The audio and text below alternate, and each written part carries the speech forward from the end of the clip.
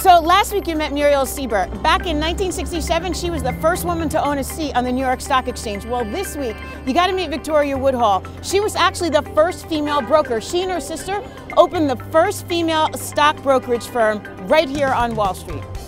Well, you can imagine the sensationalist news and cartoons that came out after they opened the firm, but they didn't care. They took on all these female clients, made all this money.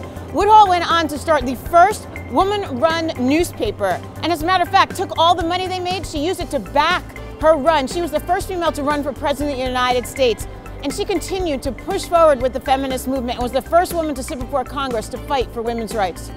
So Woodhull later went on to say, quote, "We went onto Wall Street not particularly because I wanted to be a broker, but because I wanted to plant the flag of the women's rebellion in the center of the continent."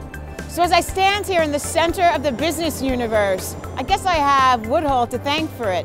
So be sure to stay tuned for TheStreet.com for more inspirational stories from the women of Wall Street.